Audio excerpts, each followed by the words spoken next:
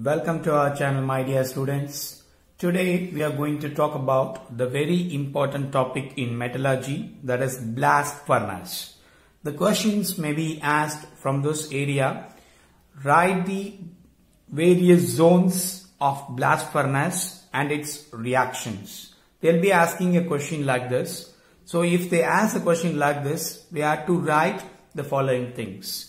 So first of all, the blast furnace. What is the use of blast furnace? The blast furnace, this is the setup of blast furnace, Okay. So here, as we know that here we are taken in the top of the part, we are having a ore, limestone, and as well as the coke will be added to that.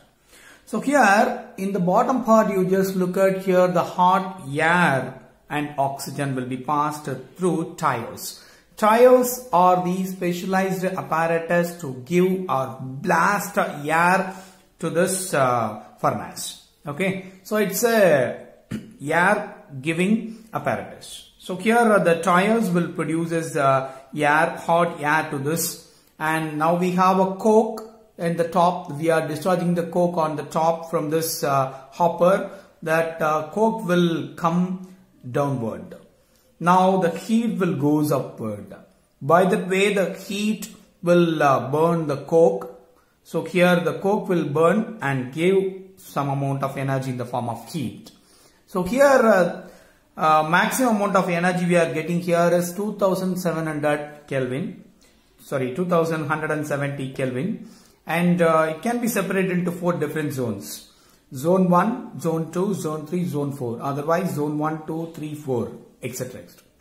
Now, what is the role of this blast furnace? Why it is used or how it is used?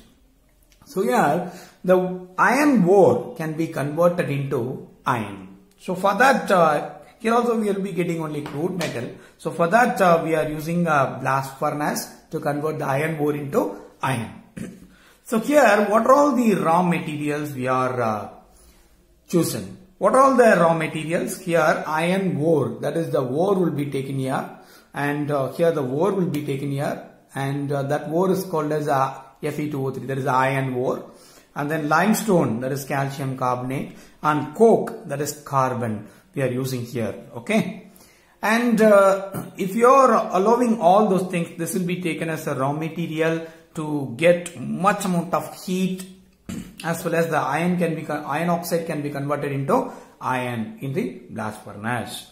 And here there will be different zones are available. What are all the different zones are available here? Let us check these zones. So what are all the zones available here? So here you just look at number of zones are available. One is the reduction zone. First one is the reduction zone. This zone will be called as reduction zone, that is up to 1070 Kelvin. Up to 1070 Kelvin. That zone, that is upper part of the zone, will be called as the reduction zone. And next zone is slag zone. This will be called as 1270 Kelvin. That will be coming under a slag zone. Next one is the fusion zone. That will be always available in 1570 to 1770 Kelvin. So that kind of zone will be called as the fusion zone. And one more thing is the combustion zone. The combustion zone, it's a bottom part of the zone, bottom part of the furnace that will produce maximum amount of heat. Okay, so here the heat content is getting decreases from bottom to top. When we are moving towards to top, bottom to top, the heat is getting reduces. Okay, so here the various zones are separated: reduction zone, slag zone, fusion zone, combustion zone. Let us discuss one by one. So here the first zone is, because we need to understand the first zone as combustion zone. Why we need to understand the combustion zone? Because the combustion zone will produce much amount of heat. Okay, so how it creates heat? Now as we know that the carbon, that is a coke we added from the top. Okay, and oxygen we supplied through the tires. Okay, so both can react to form carbon dioxide. That reaction is delta H is negative, so it is exothermic reaction. And formed carbon dioxide again reacts with the coke coming out from the top. So both can react to form carbon monoxide. That reaction is, what is that? Endothermic. But if you compare overall reaction, so if suppose if I'm cancelling this carbon dioxide is getting cancelled. So carbon, 2 C and 1 oxygen, 1 O2. So both can react to form 2 CO. This reaction is exothermic in nature because it has delta H is negative. So this reaction is delta H negative, so that it is a highly exothermic reaction. If it is a highly exothermic reaction, it liberates much amount of heat. That's what here we received, much amount of heat. And next zone is, as we know that there are 4 zones are there, am I right? So here 4 zones are there. We already talk about the combustion zone that liberates much amount of heat. Next we are going to talk about the reduction zone, because let us come from top to bottom now. So what happened here? So reduction zone, how it gives the reduction zone. So it's a low temperature zone, am I right? So this is a low temperature zone in between this range, 1070 and below. That range will be called as reduction zone. In reduction zone, what kind of reduction reaction will occur? Let us see one by one. So what is the reduction zone? So here Fe2O3, that is the ore we have taken. And it will be reacting with carbon monoxide. Where the carbon monoxide will come? The carbon monoxide will enter here because of this combustion zone. So the overall product is carbon monoxide that will act as a reducing agent here. Okay. And this carbon monoxide, which is going to react with our iron oxide, that is ore, to reduce this iron oxide into iron Fe3O4. So initially it get converted into Fe2O3 can be converted into Fe3O4. After that, Fe3O4 again reacts with the carbon monoxide to form FeO as a product. So here it getting reduced. So FeO again react with the carbon monoxide, further reduced into iron solid. Okay, with the liberation of carbon dioxide.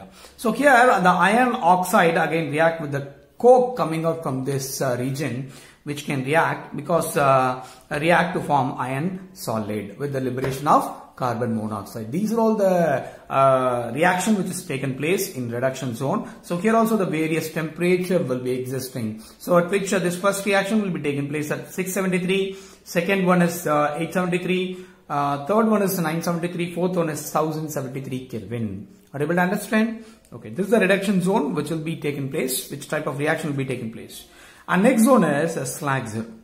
Slag formation zone. That's a third zone. Okay, the slag formation zone, that is the 1273, 1, 2, 3, third zone, that is a 1273 Kelvin zone. So here we use the limestone, am I right? So here one of our raw material is limestone also. Okay, the limestone is getting converted into calcium oxide.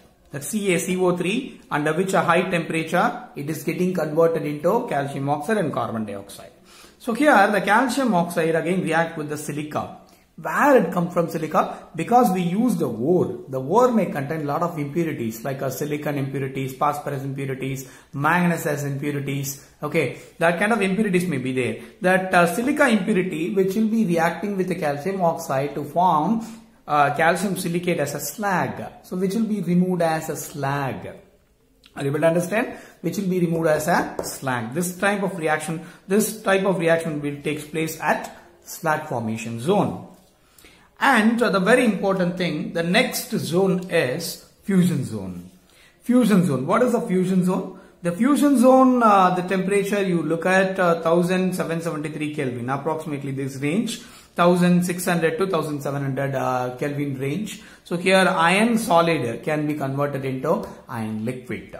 Okay, iron solids can be converted into iron liquid. That kind of reaction will be, there is a fusion of this iron liquid can be converted. So here I'll be getting in the fusion zone, I'll be getting this kind of iron liquid that will become here as a molten iron. That molten iron again react to, again it will be removed as a separate way which forms a pig iron. The pig iron may contain a lot of impurities like a sulfur, then phosphorus, then manganese, that kind of impurities are there.